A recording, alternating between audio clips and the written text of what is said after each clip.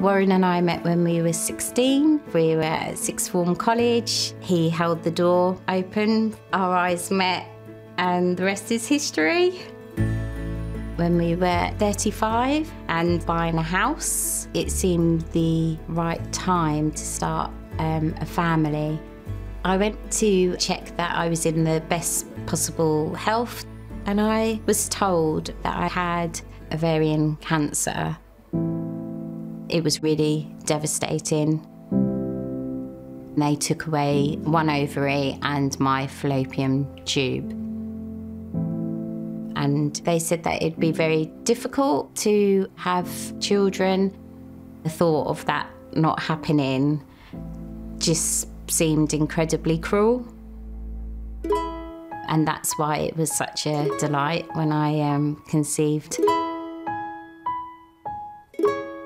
Dylan James arrived 2 months early. It was the happiest I've ever been, and we knew how precious he was. He was just a real delight and brought so much joy to us as a whole family. It just made everyone laugh and smile. And wherever he went, he left an impression. He could just light up a room.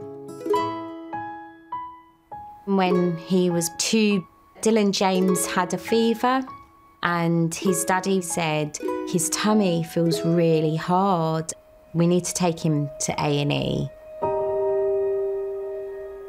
A consultant said they were really concerned and that Dylan James would have to immediately go for a scan.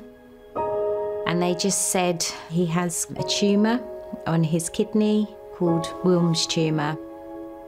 That's the moment everything just stopped for us. They said, this is a curable cancer. This isn't a terminal diagnosis. He will have a 12-month high-dose chemotherapy treatment plan and major surgery to remove the tumour. We were absolutely devastated. It was really difficult, but he was so brave and still carried on playing and was still smiling. And all his scans were coming back clear. So everything was going really well. And then one day he announced, I've got a ghost in my tummy.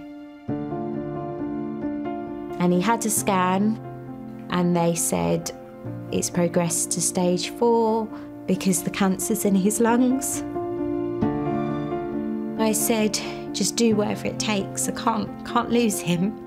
But they said, there's nothing else we can do. He's got 2 months.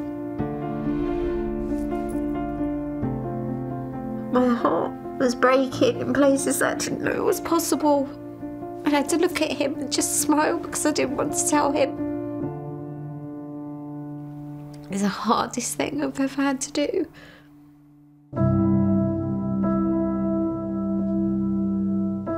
I was cuddling him and he just stopped breathing. There's nothing worse than watching your child's heart stop beating and yours carries on.